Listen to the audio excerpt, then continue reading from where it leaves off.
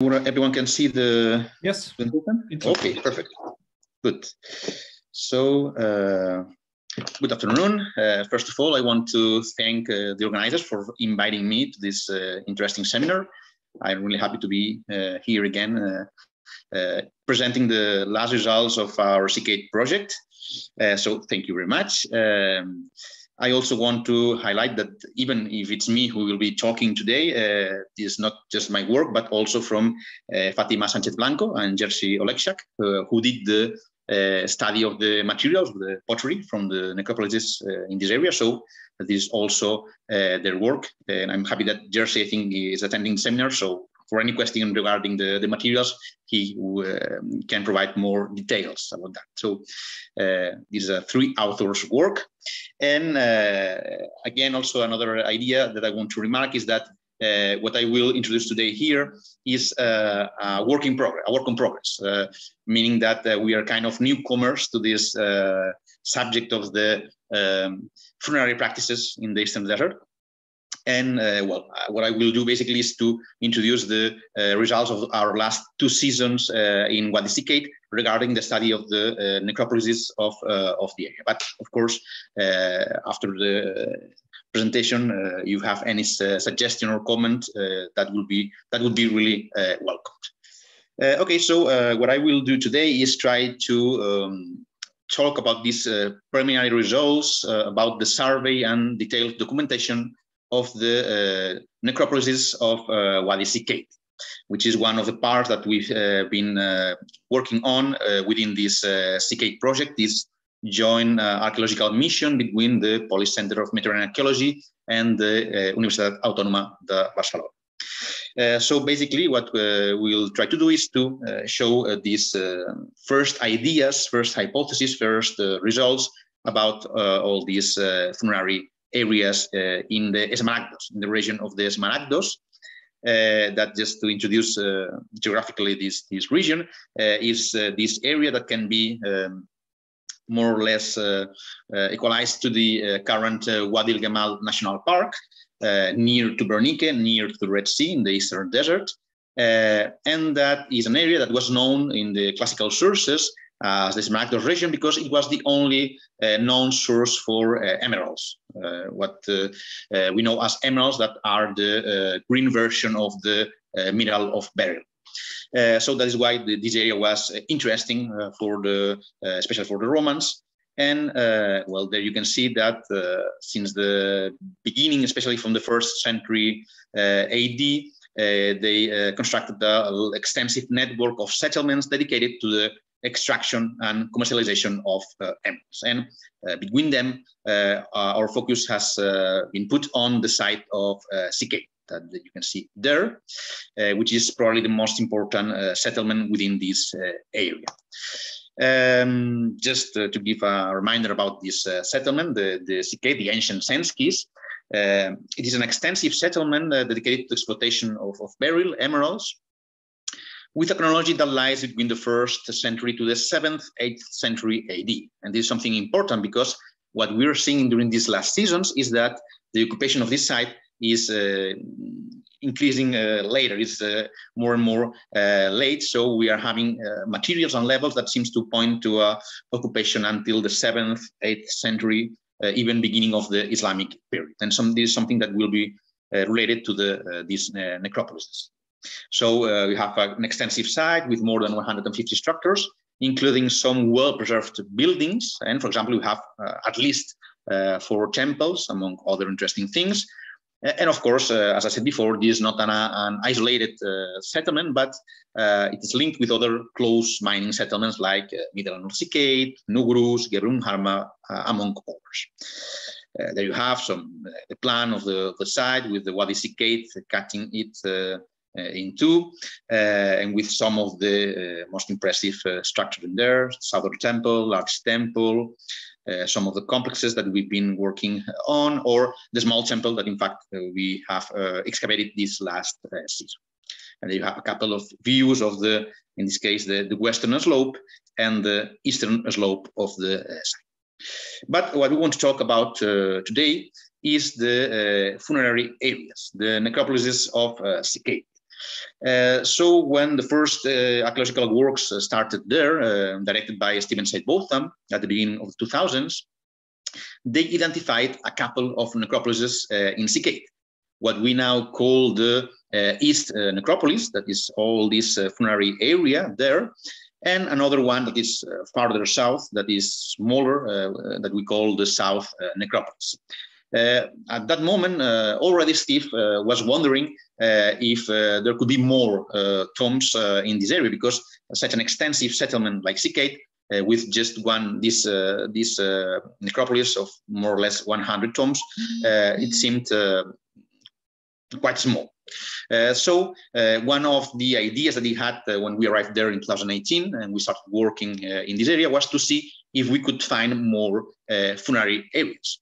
And in fact, what we discovered in 2021, was that there is another large necropolis, funerary area that we call the necropolis southeast. So there you can see the map. Settlement is in the middle in this area, and there you have this large funerary area, the necropolis east. There you have the smaller one, the necropolis south, and this new area, necropolis southeast, that, as far as we know, it is not published. It was untouched until that moment. In fact, one of the good things was that it was never really surveyed, so we could recover a lot of material of pottery coming from this space. There you have what we did during these 2 last years was to document these funerary areas in detail. So we surveyed all the area, we took pictures of all the tombs, we took measurements, we put a GPS point, and thanks to that, we have now these maps that you can see here. For example, the East Necropolis with all these tombs put in several clusters that you can see all around this area, some of them really close to the settlement, as we will see later, and with a total of 110 tombs, and of course, all of them rock. This is one of the main problems that we have in the desert with these tombs that someone has already mentioned. For the moment, we haven't been lucky enough to find just a single untouched tomb in the area, which of course it's a problem to understand how the funerary practices worked in this region. There you have the Southeast Necropolis, the new one that we've been documenting this season, again with all these several clusters of tombs.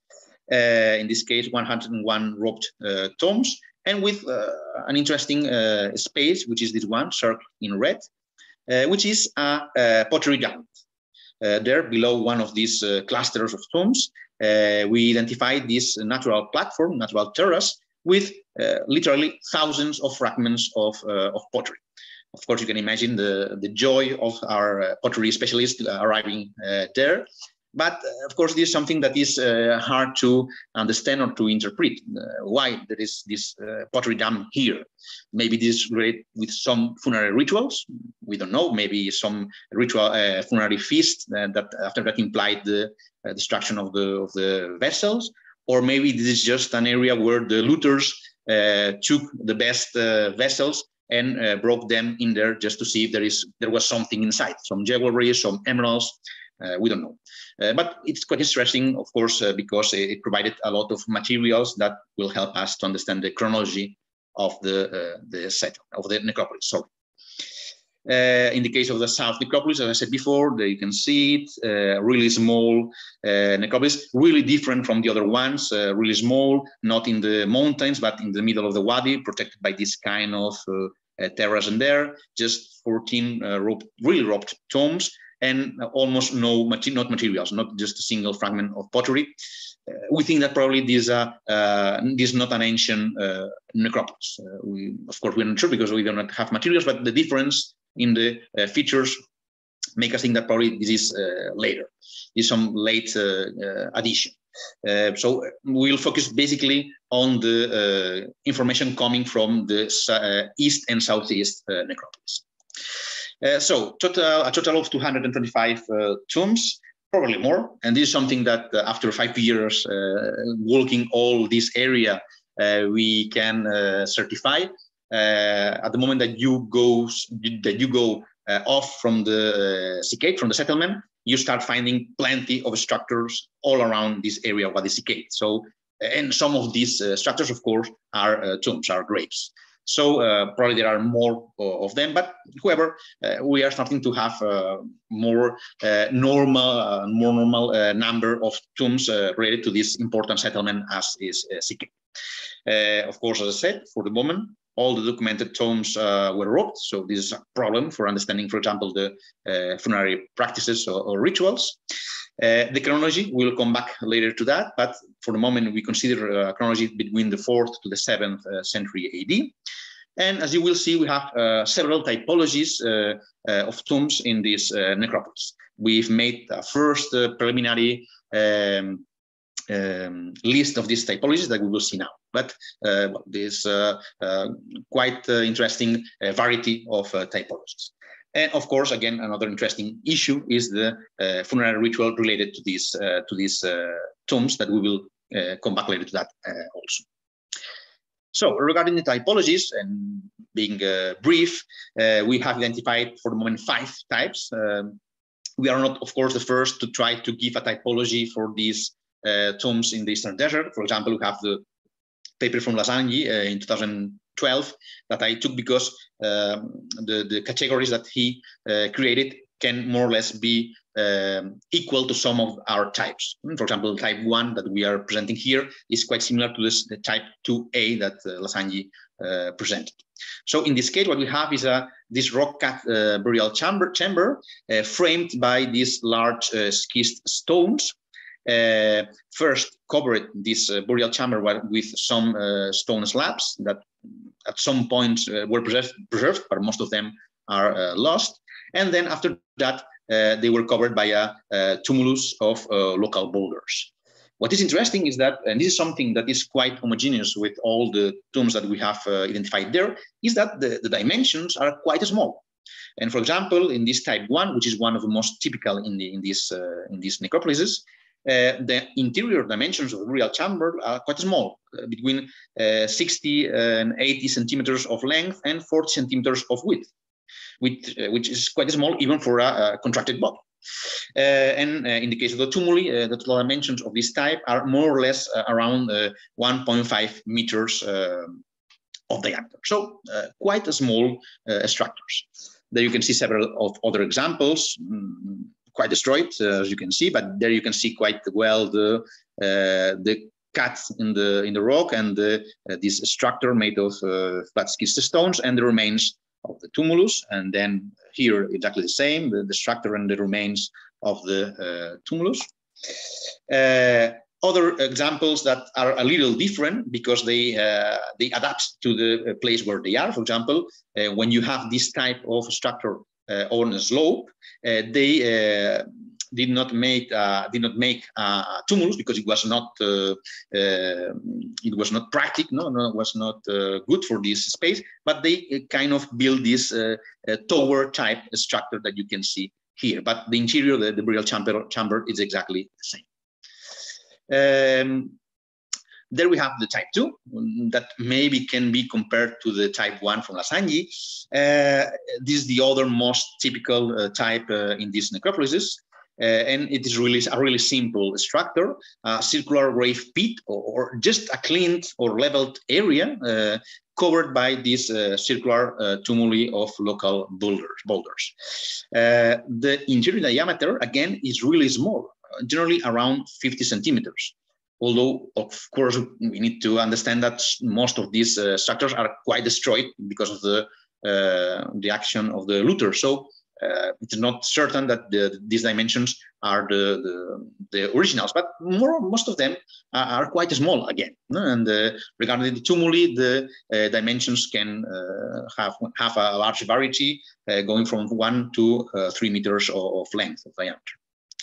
There you have several examples of these really simple structures. There you can see at some moments they just cleaned a circular area or leveled a circular area and then built the tumulus on it.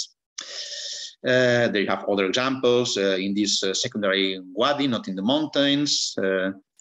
Or, for example, we have another interesting examples that combine these two types, type 1 and type 2. For example, there you can see this type 1, this tower type, we can say, with the burial chamber. But above it, we have a type 2 tomb with this, you can see there, the circular cleared area with the remains of the small tumulus. Of course, it is hard to understand why they did that, because it is impossible to excavate an untouched tomb like that. But maybe that could be an example of some families being buried together. Of course, it is impossible for the moment to confirm that, but that could be an idea. Then we have the type 3, and that you can see, again, also really simple. In this case, is a rock-cut burial chamber, but without this flat schist stones structure, just with the tumulus, above it. Again, really simple structure. And as you can see, really small dimensions. In this case, we have a larger variety, but we have from 80 to 1.10, 18 centimeters to 1.10 meters of length, by 40 to 60 centimeters of width, and 20 to 45 centimeters of depth. But again, most of them are not really large, are of small dimensions. We have several examples, not a lot in this case, both in the east and southeastern necropolis. And then the fourth type, which is also quite usual in this area, is the one that uses natural cavities for putting the remains of the deceased person. That you can see, they use these natural cavities. This is not handmade, this is natural. And they covered or blocked this cavity with a tumulus of local boulders. And in this case, we have a large variety of dimensions. They have a couple of better examples that you can see in the middle of the southeast necropolis, this cavity, and you can see still there most of the tumulus covering this space. Or in Middle Sikait, not in the necropolis, but we have another example in Middle Sikait with this cavity blocked by these stones. So this is another of these simpler types of necropolis. And finally, we have another type, which is what we call type 5. And that we are basically trying to understand what this is. We have, for the moment, called that funerary houses with this question mark, because it is not sure at all. And the best example we have, in fact, the only one in both necropolis, is this case, this tomb 1 in the east necropolis. As you can see, this is a really nice building, partially preserved, partially built against the rock, but partially built with these masonry walls, with this chamber, this courtyard, and this terrace or artificial platform, with the windows and all that.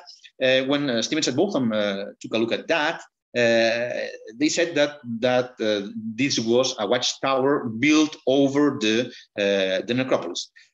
In our case, we are not sure about that, because it is quite strange to have a watchtower built over this tomb, because in fact inside of the room you can see this perfectly nicely type 1 tomb, and of course we have not excavated this space, so it is hard to understand the relations between the structure and the tomb. But for us, it is more probable that this could be a watchtower, that it was reused later as a funerary space, or maybe, why not, this could be that funerary house, a structure built for this concrete tomb.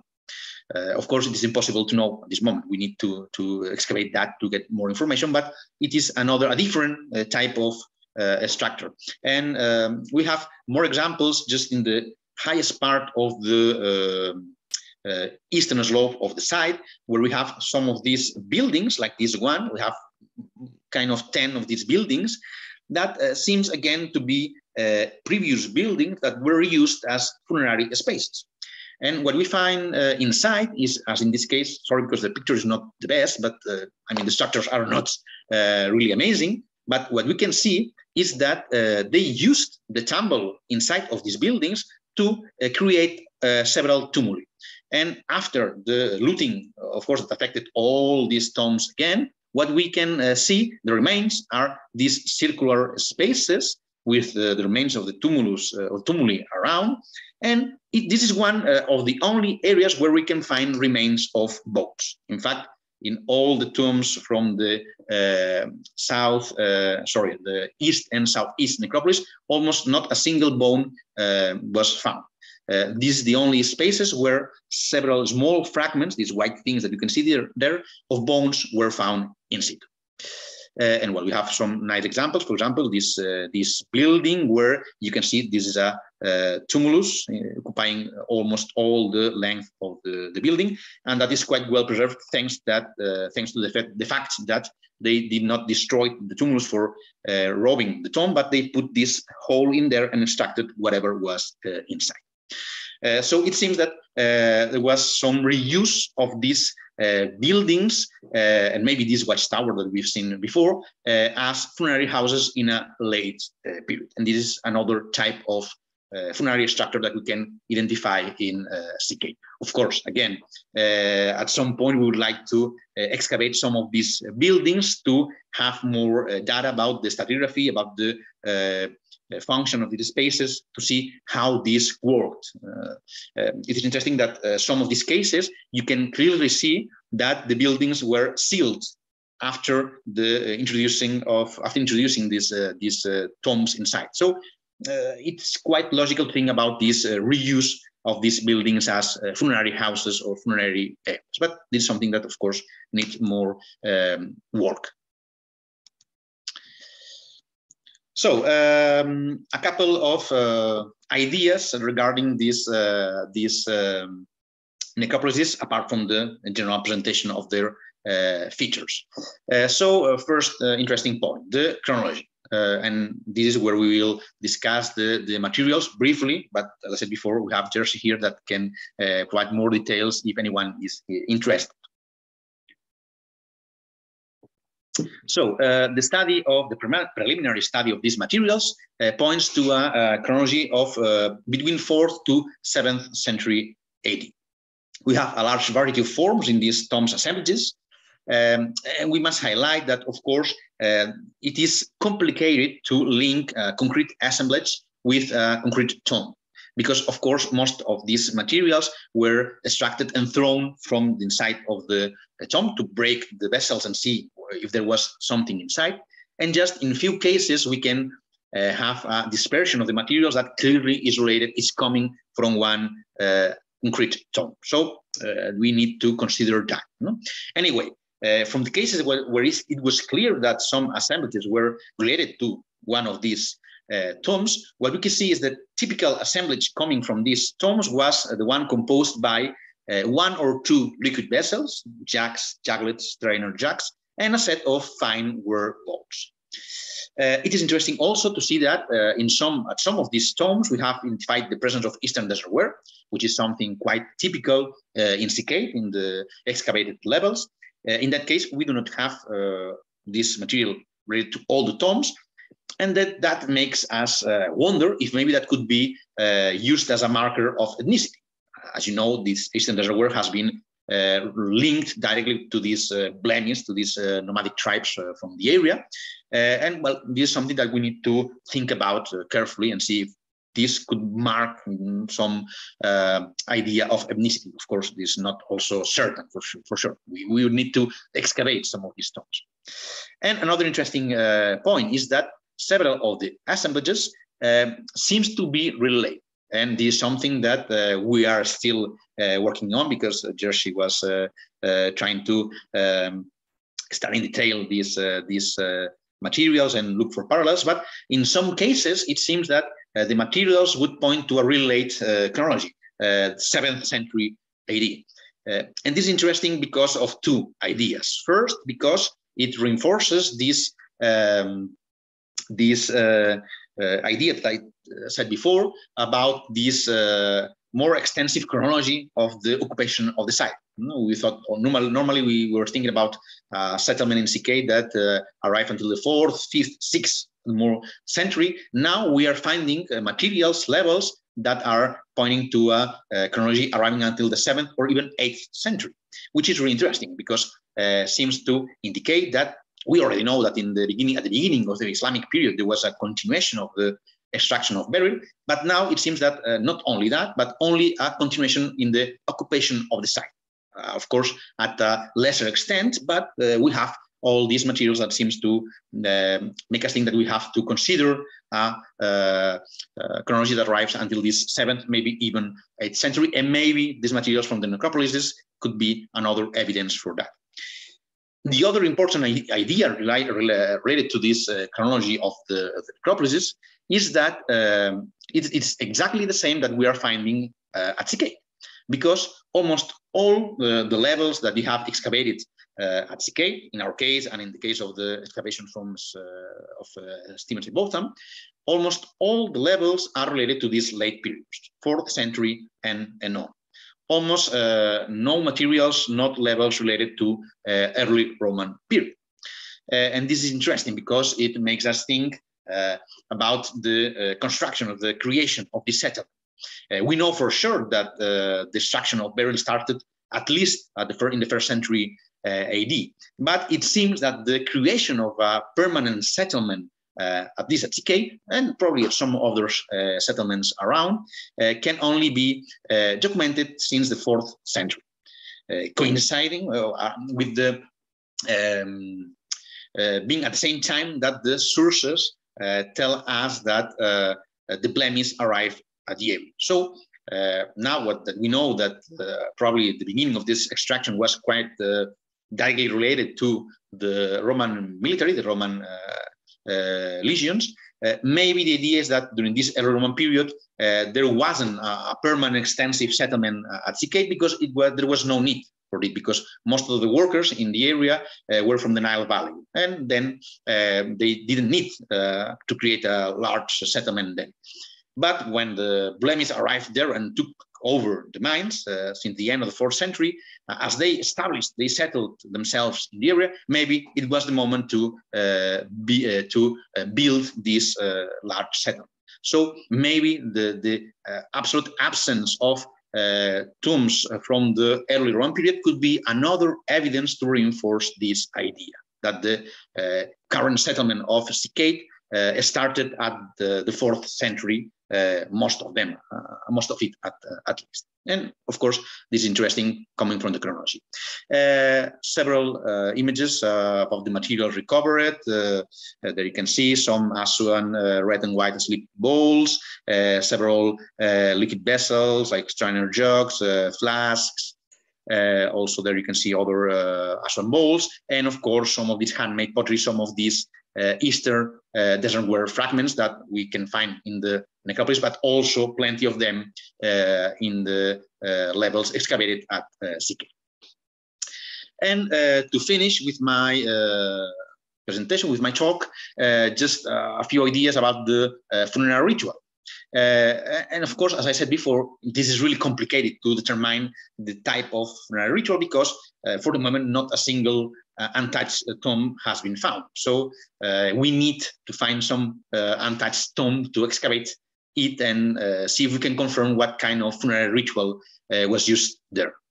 Of course, these necropolises are not strange to the context. They are a continuity of the ring graves tradition that you can see almost everywhere in this Egyptian or Sudan Eastern Desert, but of course with some variations in this local space. And normally what is more accepted is that this funerary ritual was the inhumation with the position of the contracted body inside of the tombs.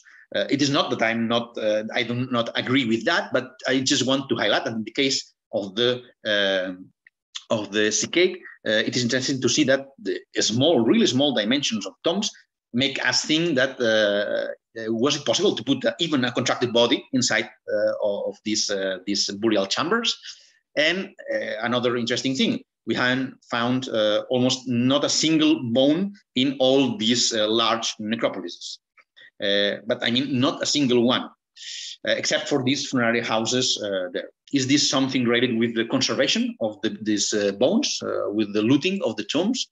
This is not an area with a high level of acidity of the soil. So I don't know. It is something that makes us think a lot. Maybe at some point they could use the cremation as a funerary ritual. That would not be logical, of course, because it's not the best space for using cremation. There's not a lot of wood for using or for doing cremation. But I don't know. It is something that we need to try to think about it, to discuss. Of course, what would be more helpful would be to find an untouched tomb to confirm that yes, that was inhumation in these tombs. And just to finish, the idea that are those the necropolises of the Blemian people that the sources say that controlled the emerald mines since the end of the 4th century? Well, again, it is not easy to say that, because the data that we have are coming just for the survey, not from excavation. But we think that probably at least part of these people being buried there were part of this Blemian population that arrived and took over the mines since the 4th century and on. We don't know until what extent, but we think that the most logical hypothesis is that, yeah, some of these some of these Blemians were buried here following the funerary traditions that we can find in examples almost around all the Eastern. So I will finish there, just saying thank you for your attention.